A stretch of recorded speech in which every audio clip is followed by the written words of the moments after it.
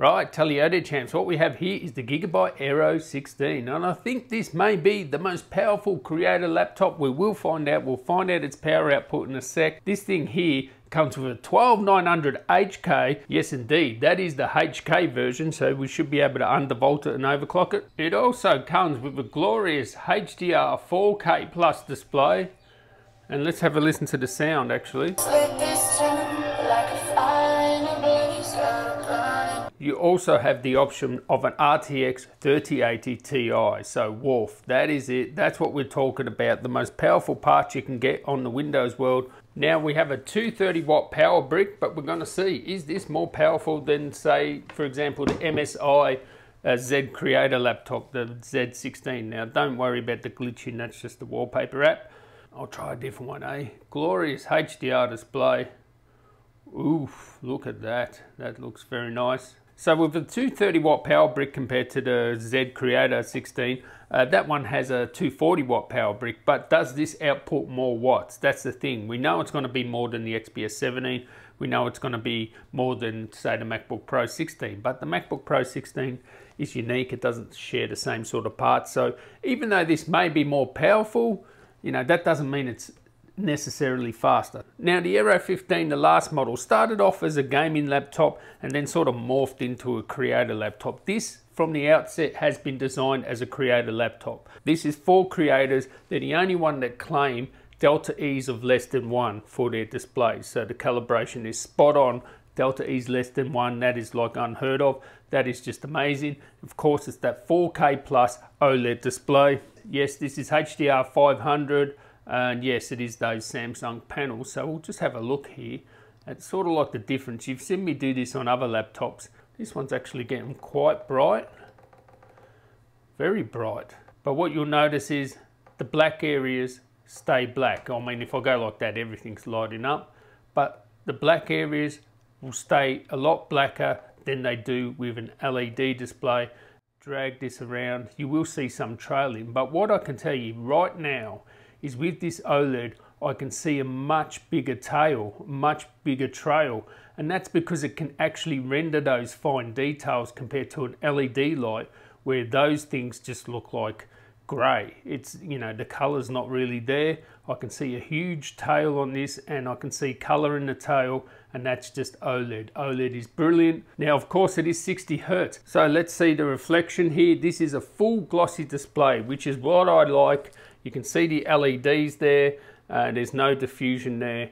So yeah, I mean, it is a bit glossy. I mean, obviously a glossy display is glossy, but just looks a lot better, especially with OLED. I mean, it'll be a crime to put it like a diffused, like matte display on an OLED. So this display is cracking. Now, I do wish they had the option of the 165 Hertz 16p display. Yeah, I would love if they had that option, but this is for creators, so it makes sense that you have the best 4K display with the best color accuracy, and yeah, that's what designers will want. Now this does have 2 Thunderbolts and 1 USB-C. You can charge via USB-C, 100 watts. So that's great that it's got 2 Thunderbolts, but the weird thing is, this is a creator laptop and they got rid of the SD card slot. So I don't know, that's a bit strange. I think everybody's following Apple's old design. It is just what it is. I think they'll eventually add these back, I guess. Maybe, maybe not. Now actually this display is in HDR mode, so yeah, things look really lush on this. I hope you can see this. This video is actually made in HDR, but it just looks amazing, this display. OLED is just woof. That is just delicious. Absolutely lush. And as you can see here, the design cues up here, you can see you got the webcam up there. So if you're practicing for the Fist of Fury, no problems, you know, you're gonna get a good angle. Now this sort of silver and black design, sort of like a panda design, that will be to people's liking or not. I sort of don't know if I like it or not. But I will say that this looks much better than the last AERO. This really looks premium. It looks, you know, up there with the XPS 17. And you can see the thin bezels there. It definitely looks up there with the MacBook Pro and XPS 17 in terms of design quality. So let's see what its power output is and see how fast it is. Okay, so we're going to put it in its full performance mode or its full fan mode in a sec. We'll test out how loud it is. This is the wattage from the wall. That's completely different to how much wattage the system's putting out. We're on turbo mode. Let's see how loud that is.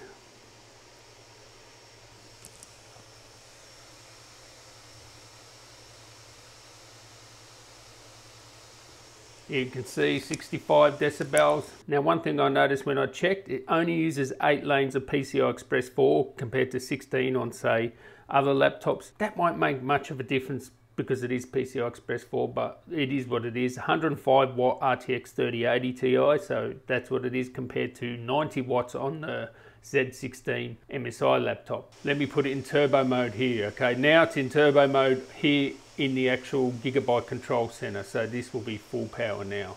Before it wasn't. So that's the thing, right? You can see there, it did go down in the wattage there. We'll see what happens now when we do it. All right, so Wolf, we can see here, 110 watts. That's what we're talking about. That's what we want, 110 watts, 105 watts now. It's gone down to 105 watts. Can it sustain the range there? Maintain the range. Let's see. We're doing a full 105 watts, which you want. So the MSI does about 110, but it was a lot hotter. So this is 83 degrees. The MSI was over 90 and it was doing 110. So, you know, this is how they've tuned this. They don't want to go obviously over, and you can see there it's gone down to 80 now. All right. Now the MSI would maintain over 100. This one isn't, but the temperature goes right down. And we'll see what that means in terms of scores there. 17,000 Cinebench score, which is pretty good. I've got over 18,000 on this, so yeah, I'll have to go through the modes later. All right, so now we're seeing what the GPU does, and as you can see there, doing a full 105 watts. So that's what you want there, perfect. Okay, I've left this on for a while, and we're doing 105 watts as usual, and look at that temperature, 51 degrees. 105 watts into the GPU. Very good cooling there. That's really good. 50 degrees, 105 watts, perfect. Now let's see what happens when you hit the CPU and GPU together, and then I'll compare it to, say, the MacBook Pro XPS 17 and the MSI Z16. And someone asked me, can you test it in gaming? I want to see how its thermal output is when it's gaming hard. Well, you're not going to get harder than this, all right? The gaming loads will not do 100% CPU and 100% GPU, which is what I'm doing here. This is worst case scenario. CPU and GPU are going together, sorry. We can see there the GPU has gone down to 75 watts and we're doing 100 watts on the CPU. Now, what's going to happen here? Who's going to win? What's going to happen is the CPU going to drop down and then the GPU go up. So for me, this is telling me 105 watts there, 74 watts there. That's telling me 180 watts, all right? It can do 180 watts.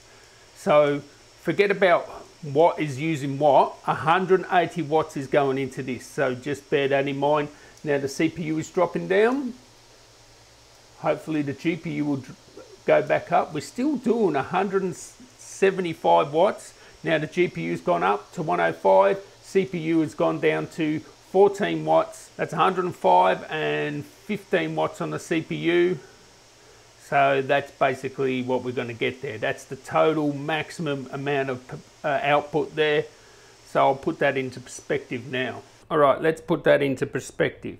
XPS 17 around 80 watts total package. MacBook Pro 16 around 95 watts total package. The Z16 Creator laptop from MSI 120 watt package. This one here will go down to about 120 watts, exactly the same as the MSI Z16. So it's just as powerful as that. The only difference here is it's giving more wattage to the GPU and less to the CPU. Now, one thing about this is it was maintaining 180 watts for a very long time, which is, you know, far beyond what any of the other Creator laptops were doing. Now we're talking Creator. If you compare it to a gaming laptop, yeah, you might laugh at these figures, but for Creator, this is definitely on par with the Z16 in terms of power output, and sometimes beyond it when it's like boosting. That is what it is. Stay tuned for my full review. Catch you in the next one. Tally ho!